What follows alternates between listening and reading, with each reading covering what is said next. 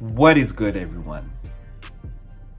Well, this is an ironic question, right? If we look at everything that's going on in the world right now with the coronavirus, nothing seems to be good.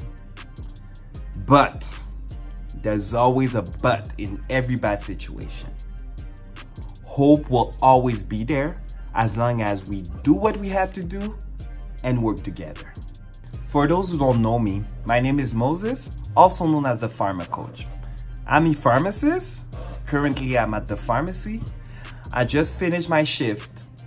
I've been answering calls from worried patients for the past few days, which is understandable. But what I've been trying to make people understand is that caution is better than panic.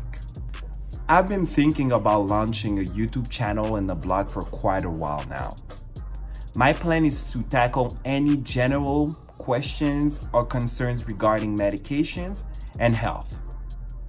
Although everything is not ready for my launch, I feel like I need to come out and engage with you guys now, because now more than ever, we're all eager for some accurate and reliable information.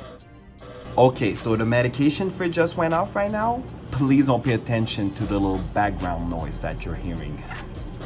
For the next few days, I will come up with videos about the precautions that you need to apply during this coronavirus crisis.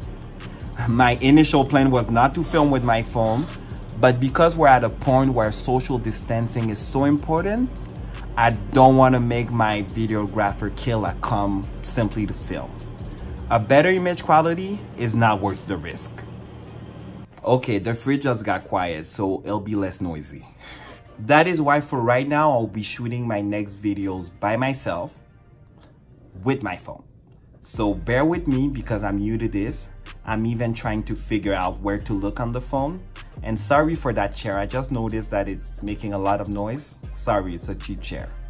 But regardless of all of that, you have to stay tuned because I will give practical information surrounding the coronavirus. I'll answer the main questions that I get from my patients. For example, should you overstock with your medications?